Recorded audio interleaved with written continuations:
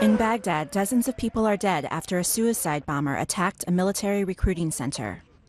Many of those injured were volunteers waiting in line outside, leaving this witness to ask, what crimes have the volunteers committed? The Baghdad blast is seen as retaliation for Iraq's campaign to retake cities overrun by al-Qaeda militants.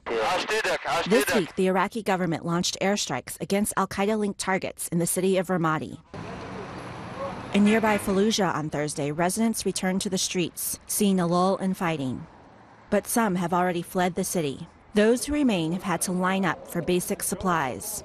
We don't have gas, oil, or benzene, said this Fallujah resident. Meanwhile, in Washington, House Speaker John Boehner accused President Barack Obama of ignoring the recent violence. The United States has and will continue to have a vital national interest in Iraq. We must maintain a long-term commitment to a successful outcome there.